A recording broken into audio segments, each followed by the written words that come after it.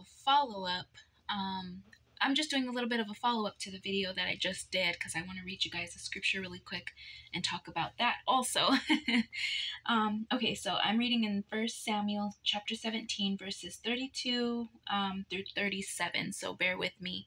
And I'm sorry, this is not my good camera, but like I said, I don't care. I'm not going to let this message get away from me. Okay, so sorry if it gets a little dark and stuff, but yeah, this is my bad camera. But anyway, David said to Saul, "Let no one lose heart on account of this Philistine. Your servant will go and fight him." Saul replied, "You are not able to go out against this Philistine and fight him. You are only a boy, and he has been fighting a fighting man from his youth." But David said to Saul, "Your servant has been keeping his father's sheep. When a lion or a bear came and carried off a sheep from the flock, I went after it, struck it, and rescued the sheep from his mouth. When it turned on me, I seized it by the hair, struck it, and killed it. Your servant has killed both lion and bear. This uncircumcised Philistine will be like one of them because he has defied the armies of the living God. The Lord who delivered me from the paw of the lion and the paw of the bear will deliver me from the hand of the Philistine." Saul said to David, "Go, and the Lord be with you." All right. You probably have so many people that are doubting you. You have so many people that don't believe in you. I am one of those people. You don't have a lot of people behind you. You don't have a lot of people backing you up. You don't have a lot of people that people are looking at you like, "You're nothing, you can't do this." You need to tell them, just like David told them, "I have the living God behind me, has given me victory in everything. I have fought lions, I have fought bears," because you know what God has brought you through before. He has delivered you from. You know what you've been through, and you know that God was behind you. You know that you are a child of the Most High, and nobody can come against you. Nobody can tell you you can't. Nobody can tell you what you haven't been through and what you haven't come through.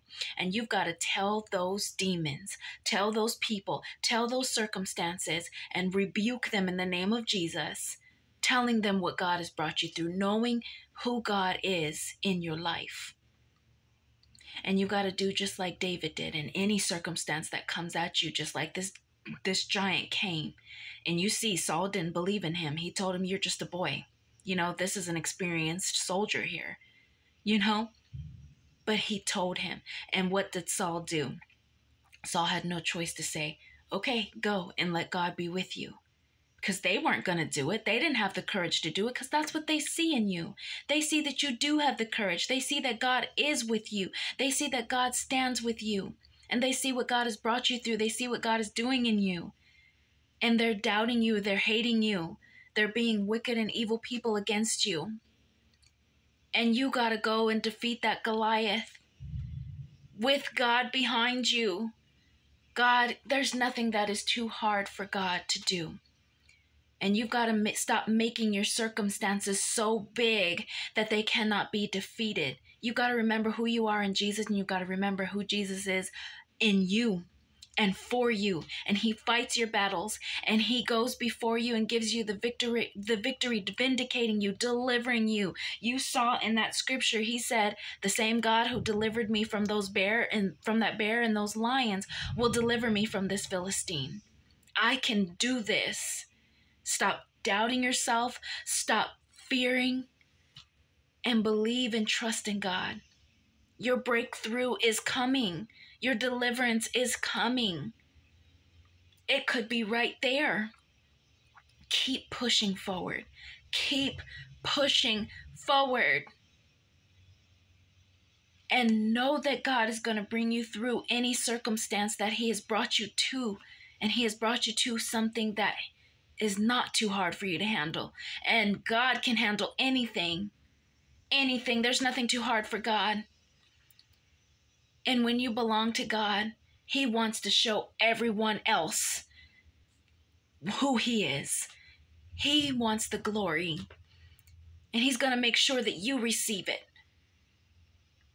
So all the Philistines, all the armies of the Philistines, and all Saul's army saw David defeat that Goliath with little to nothing. But he had everything because he hoped in Jesus. He hoped in God. And he knew he could defeat it. He had faith in him. He knew he could defeat that giant. And bam, with one hit, he knocked him down. That 9-foot giant knocked him down. And that's the same way that you've got to look at your circumstances. Boom, one hit. That's all it takes.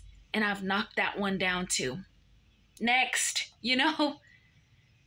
because as a child of God, you're going to suffer through many circumstances, many situations, many giants.